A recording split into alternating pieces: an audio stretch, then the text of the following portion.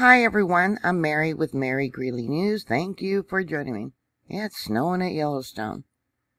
You can see areas on the ground where the heat has melted the snow and the runoff from the geysers.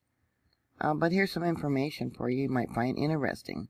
The magma plume that comes up and feeds Yellowstone comes up from the mantle of the earth, and the evidence is in the tritium that was found when they were digging, putting in the boreholes, the very deep wells, to monitor the earthquakes and other activity at Yellowstone. Here is an image of some of the notes.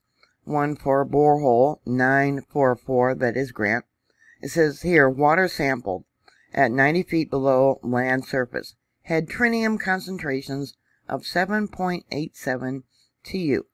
Water sampled at 4 other depths were also tritiated with a concentration of about 1 TU.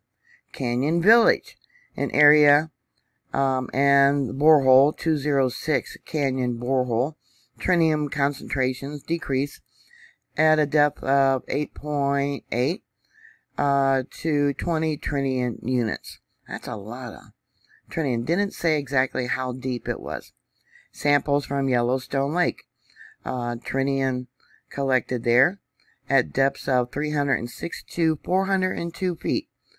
Tritium levels were 11.7 and 11.6 TU. Panther Creek, borehole 945. Samples were collected at 400 to 475 feet, but these samples were not analyzed because the field parameters values were about the same as those for the samples from 455 feet and 310 feet.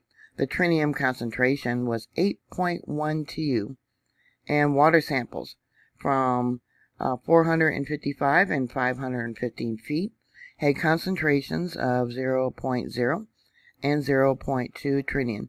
Now you know Panther is up there by the Montana border. I've talked about that area, near Mammoth Vault. Another thing you might find interesting, thinking that they've been monitoring these volcanoes forever. Well, they haven't.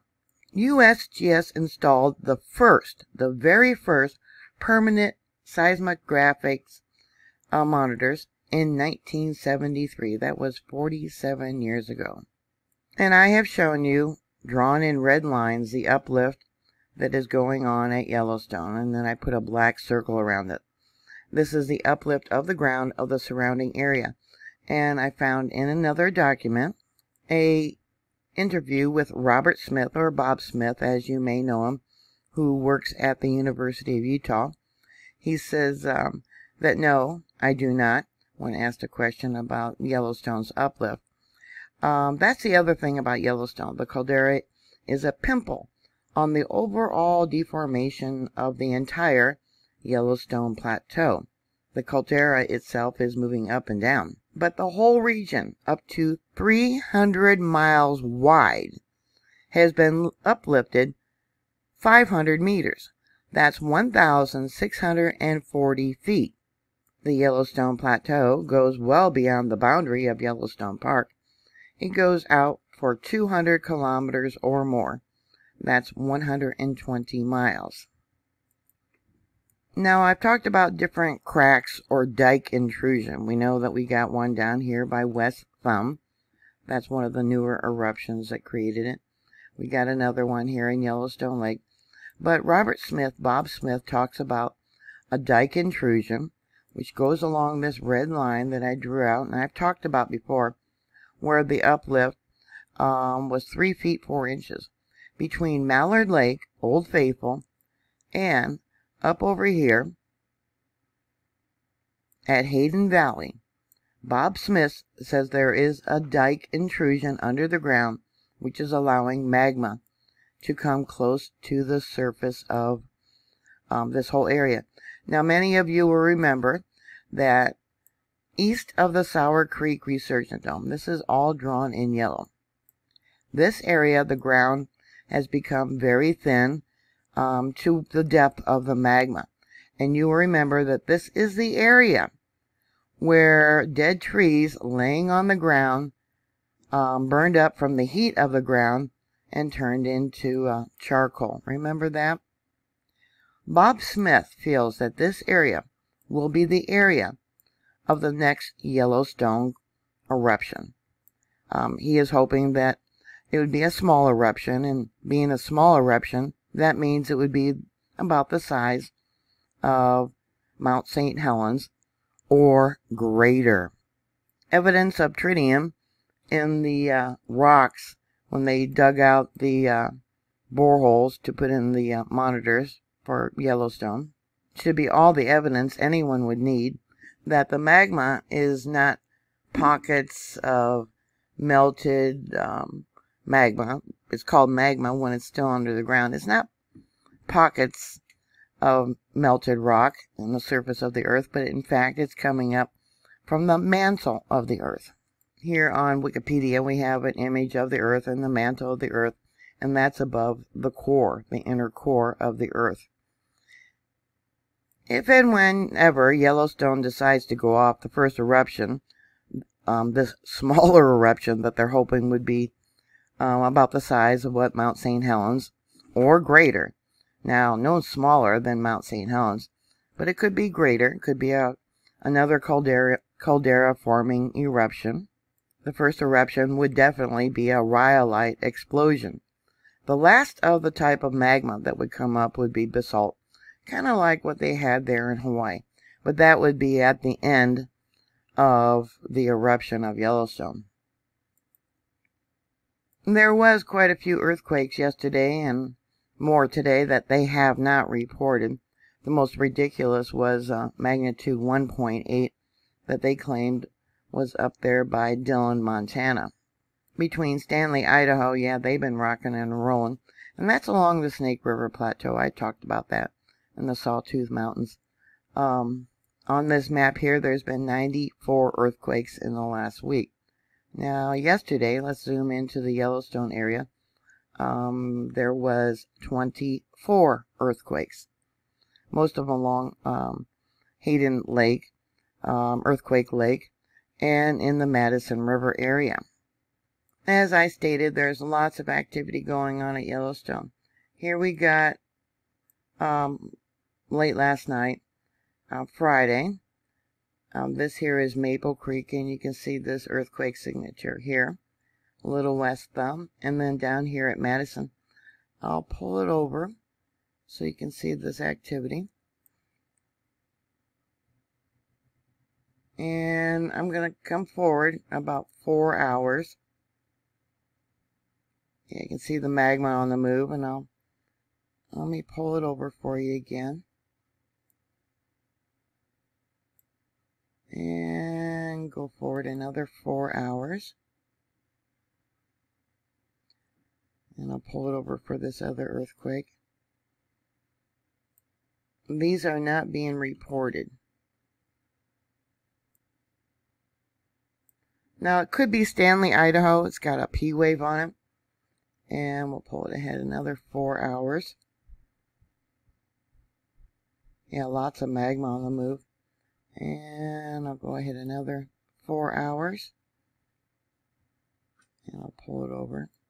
Here we got another one. It shows up here at Maple Creek and at Madison River. The one in the center is Little Thumb Creek, which is, let me show you on the map. Alright, let's pull it out. We'll go down here. Right there. So I went ahead another 4 hours. Here we got today, the 14th. Got another earthquake here. Let me extract that file for you. You see there's a small P wave on it. Oh, let me close that. Let me pull that one for you. And we'll come forward another 4 hours. And what it was showing when I pulled the files earlier. Yeah, lots of magma on the move. Look at that. Let me pull it over.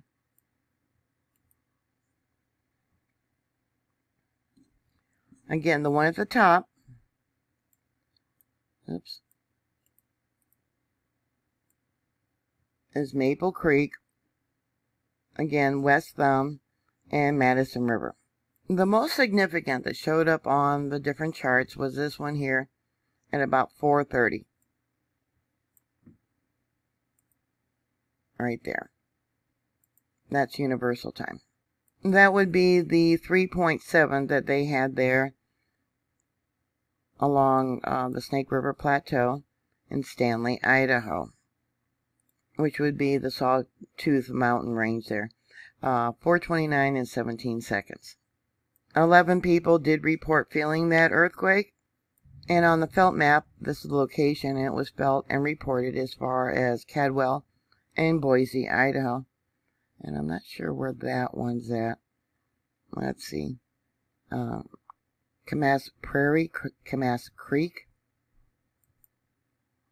Now going back to this magnitude 1.8 that happened up there by Dillon, Montana. Here we got Maple Creek. This here in the middle would be a borehole. For the Madison River area, you can see the signature as it came in. And then this one would be West Thumb, but the most significant would be Maple Creek. So we'll zoom out on the map and go up to that earthquake where it supposedly occurred, which is this one right here, right there. Okay, there's the location of the earthquake. This is the area of the lake. Then zooming in on USGS map, there's the earthquake. And down over here would be Maple Creek and Madison River. Yeah, a 1.8. I don't think so. No one reported feeling it. It was in a very remote area. Okay, we got a little courthouse here. Transportation Maintenance Department. But I was looking around here for houses and areas that might have felt it. It is really remote. And you all know that if they can get away with downgrading these earthquakes, they do. Yeah, I was thinking I would love to be able to triangulate these earthquakes myself and see what I would actually get. But then there was another one. Let me see if I can get it up over here. Alright, so let's go to these other earthquakes. We got one there at, what, 9:17 and 30 seconds. I don't see it being reported. We'll pull this file here. I could be just missing it.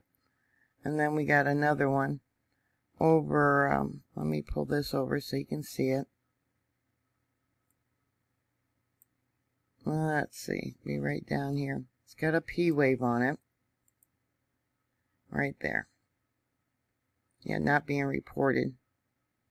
Alright, here it shows November 13th, Friday, at 9:36 Universal Time. And here you can see it's not being reported. No, these did not happen in Mina, Nevada. Those earthquakes do not show up on any of these monitors. Alright, I want to show you another one they didn't report. Friday, November 13th. That was yesterday at 11:09. And we got it here on Maple Creek. It's also here on Little West Thumb and Madison River down here at the bottom. I'll pull it down for you. I'll close this. And yeah, lots of stuff was going on. 11:09. Now we got 11:14, 11:30, 11:55, and 15:07. Yeah. So basically, they're just picking and choosing which earthquakes they want to, report. Quick pick at Old Faithful, or a quick look, I should say, at of Old Faithful. Looks like it's going off. And the camera keeps stopping and going.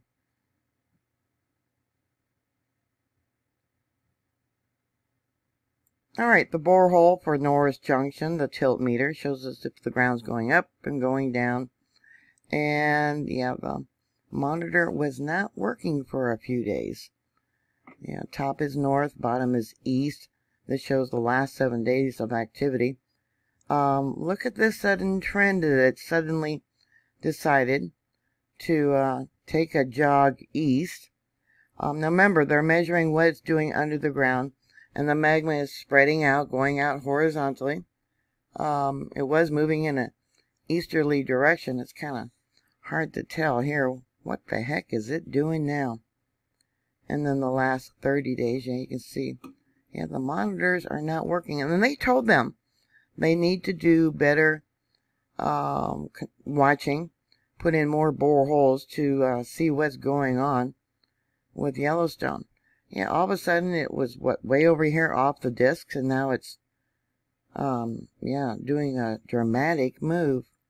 Here we have the monitor for the Madison River area, borehole 207. Again, data missing. Top is north, bottom is east. Look what it did on the 8th. I noticed this. And look at that. Okay, the last 30 days. There around the 8th. It took a jump and then it dropped. The borehole for Yellowstone Lake. Top measures north, bottom measures east, the last 7 days. Yeah, what's it doing?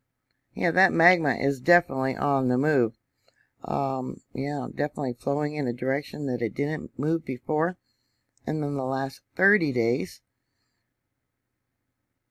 Grant, which is on the western side of Yellowstone Lake, I'll show you. So here we got Yellowstone Lake. This is the fishing bridge. This is West Thumb. And over here is where they have the monitor for Grant Village, right there. So the activity, remember, lots of dots means lots of shaking. Look at all those dots. Last 7 days. Yep. And then the last 30 days, again, data missing. Look at that. Now, I've talked about Grant a lot. And then look at this. It changed direction too. It's going east. What do we have east? Well, let's pull it out. Okay, kind of a northeast. Yeah, the Sour Creek Resurgent Dome, where Bob Smith says he believes that the next eruption will happen up over here. Down below this video in the more information box, I will give you documentation and links to everything that I say. This is a document by the National Park Service.gov called Windows into Yellowstone by Dr. Robert Bob Smith. Here he's talking about the Sour Creek Resurgent Dome, where the magma is the shallowest under that location. Question was, does the shallowness of the magma necessarily relate to where the next eruption might be? And Robert Smith says, oh, I think it would. You got two main pods in the middle, the southeast and northeast beneath the domes. If I be laying bets, I think it probably wants to come up in the northeast. Is Bob Smith a betting man? Alright, going back to the Norris Junction borehole tilt meter. Top is north, bottom is east. Last 7 days. Yeah, it's doing a little twisty, isn't it? Towards the east. Last 30 days. And then before I go, I want to go back into the tritium concentrations. Here on USGS.gov, it says Yellowstone hotspot has long been suspected to be part of a mantle plume, a region of the mantle that is hot, but still solid. Well, then it says that is buoyantly upwelling. Mantle plumes may originate from the boundary between the Earth's mantle and the core, nearly 1,850 miles beneath the surface. And the camera stopped working once again. Well, anyways, what are your thoughts about that? Yeah, is Bob Smith a betting man? So he believes there'll be another eruption. Don't know when. He even admits that volcanism is relatively new. They haven't even had permanent monitors there very long. But they are hoping it will be a small eruption. Could be anything from the size of Mount St. Helens to a full-fledged caldera-forming eruption. What are your thoughts? Put your comments down below. Thank you for watching. Please stay safe, and I'll talk to you later. God bless y'all. Bye.